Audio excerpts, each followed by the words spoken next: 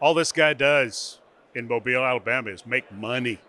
Quinyon Mitchell, cornerback from Toledo. Yes, sir. You have been able to show it the way you thought or you hoped you would. What has pleased you so far about the practices? No, it's the way I knew I would. Just coming in today, you know what I'm saying, this week, you know what I'm saying, I just want to come in and dominate and stuff like that and just compete at a high level with top guys. So, yeah. And they have been top guys at wide receiver. As a matter of fact, Ricky Pearsall, wide receiver from Florida, says you're the best player he's played against so far and has seen down here.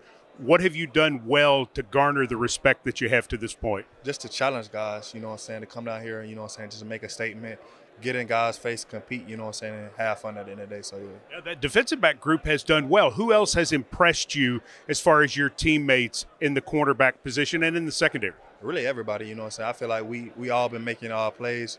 Our defensive back coach said he wants us to, you know what I'm saying, step up our game from day to day, and I feel like today, you know what I'm saying, all of us showed that. So, yeah. So as you go through the remainder of the process, the rest of this week, moving towards the combine, what does Quinyon Mitchell work on? Just my game. Really, been working on the combine, stuff like that, down in Fort Lauderdale. So, yeah, that's pretty much it for real. People talking about you as a first-round pick. Does that make you nervous to hear that? Do you mean don't say that? I might be jinxing you. What do you? Mostly, I try not to get into stuff like that. I'm really just trying to take everything day by day. So that's really my mindset and my motto for real. Well, congratulations on the start. It's been outstanding. Yes, sir. Thank you. Quinyon Mitchell, he is a talented corner here at the Reese Senior Bowl.